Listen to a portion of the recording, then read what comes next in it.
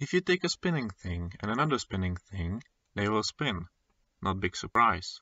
But if you angle one of the things like so, then moving it side to side will make the other thing spin. That's how an axial engine works. Let's build one. Just like in my previous video on a piston engine, we need something that will offset the pistons from their starting positions. That will be done using these hinges. They will roll the middle block by 20 degrees. These swivel joints will allow the middle section, which will act as the shaft, to rotate. They are also the only non-moving part in this engine. Now I will add the cranks, I suppose. I'll make 6 of those, so the engine can have 6 pistons.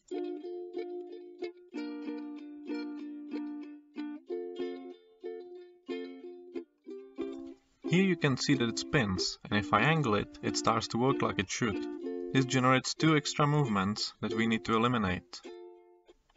First, the cranks roll back and forth, so I'll add a swivel joint on top of each. Second, the cranks travel in an arc. That means their distance from the central axis varies. To counteract that, I will put a hinge on either end of each piston, so it can swing in and out. The pistons go on each hinge. I'll make them a bit thinner, so it's easier to see inside. As the hinges rotate the center block to create the offset, pistons on one side will get stretched, but on the other side they will compress. Since they are compressed by default, they would have to get squished. I find the engine seems to run a bit better if that doesn't happen, so I'll make the attachment point for the pistons a slider so they can have a little more freedom. Now I can mirror the whole thing to the other side to double the power. To set up the pistons, start with this one and go counterclockwise. The keys are 1, 2, 3, 4, 5 and 6. Then, for the other side, find the piston directly opposite to the first one and do the same thing in the same direction. This way, every opposing pair fires simultaneously.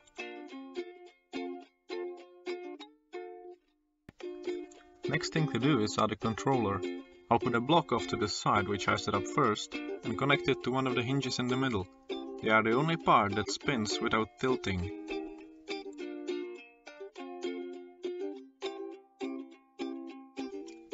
Just as a demonstration, if I channel my inner pianist, I can already make the motor run.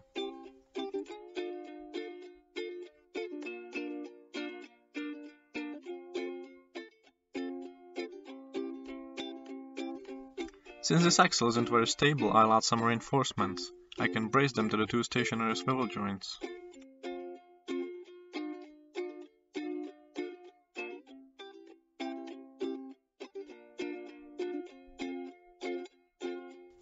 To control the engine, I will once again use angle sensors.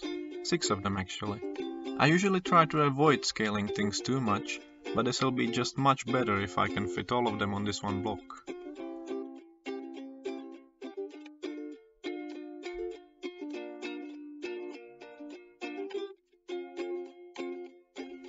After some testing, I figured out the angles that work best and the easiest way to set them. Start at the top and go clockwise. Set the emulated keys as 1 through 6. Now go to number 3. Set the from angle to 15 and the to angle to 60 degrees more than that, which is 75. Next, go to number 4. From will be the same as the to of the previous one, meaning 75.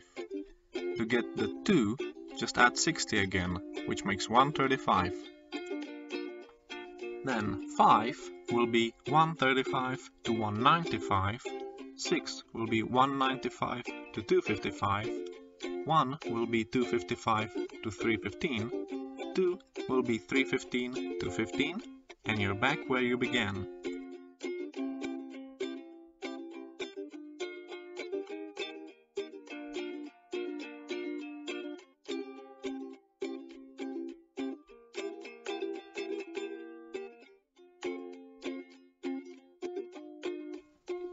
Now if I start the simulation, the motor runs on its own. But I'm not done yet.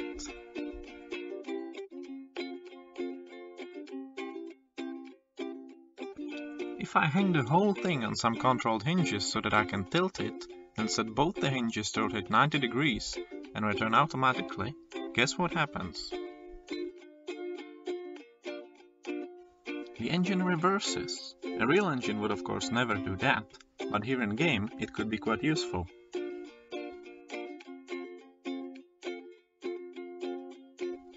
That's all there's to it. An Axial engine all done. By the way, beat my challenge. Link is in the description. Link your winning creations in the comments, and I will showcase them in a future video. Thank you and have a nice day.